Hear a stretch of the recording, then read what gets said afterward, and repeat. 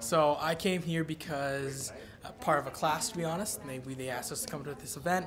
It was good. I mean, we got to see a few different elements of building a business. I'm in pre-launch for two of my companies, and the one thing that I took from it was mostly the product mix and finding that good fit. And the story about the person who went out just to the coffee shop was really interesting for us. I'm an entrepreneur for myself, and I'm in this space of looking at workspaces and trying to make them better for different purposes. So our company is a consulting firm. We went down to Google last year. We've been in this space for the last little while. We're looking at the top 150 companies as part of a research project, and we're hoping to get that published in the next few months, really. So my takeaway from this was a few learnings around getting that product out there and getting those things in line.